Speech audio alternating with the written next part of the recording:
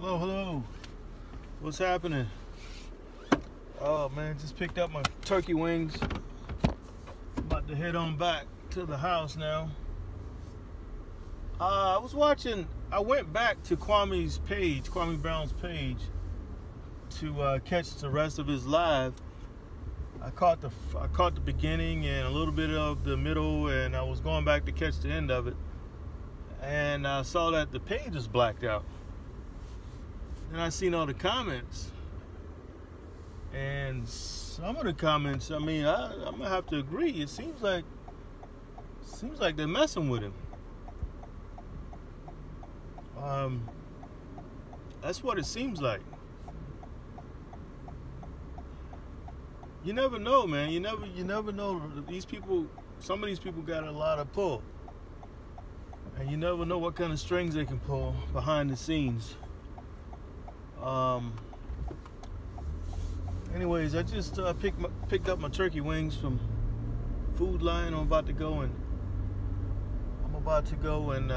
cut up an onion and some bell peppers, and I'm about to make me some turkey wings.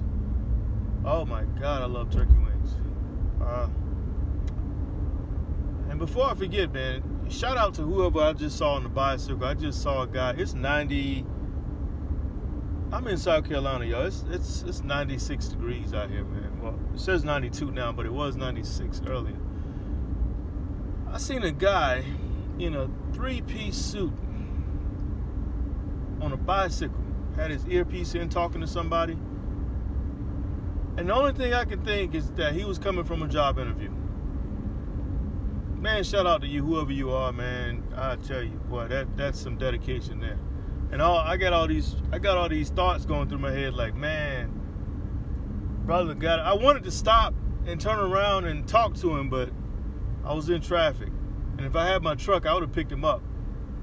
I would have threw him in the passenger seat, and I would have threw his bicycle in the back.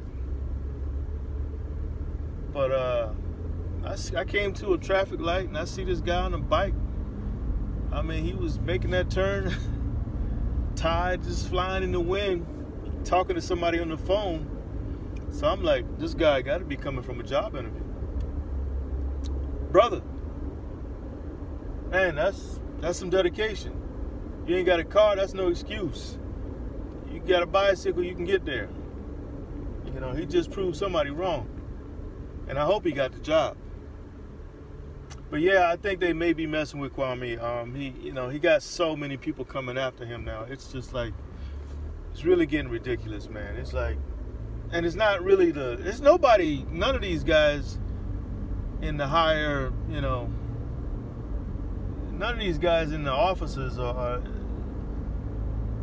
it's not, I don't really follow Stephen A and all those guys. So I don't know if they're beefing back and forth or not, but I know it's the little guys.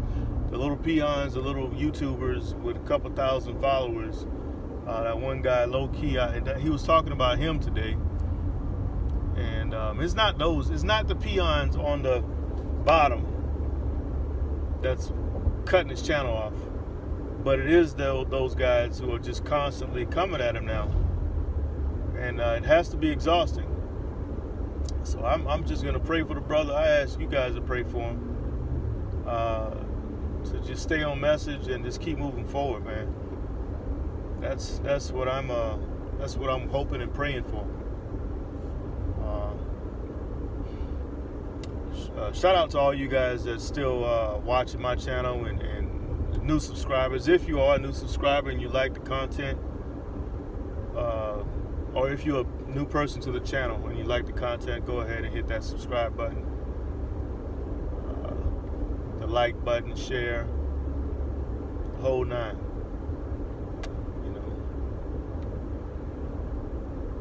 Yeah, I'm really just thinking about what's going on behind the scenes now, because he said his email got hacked again. And that's oh man, I guess that comes with the territory. He's probably gonna have to invest in some software to prevent all these things from happening. Probably gonna have to be some coding to take place.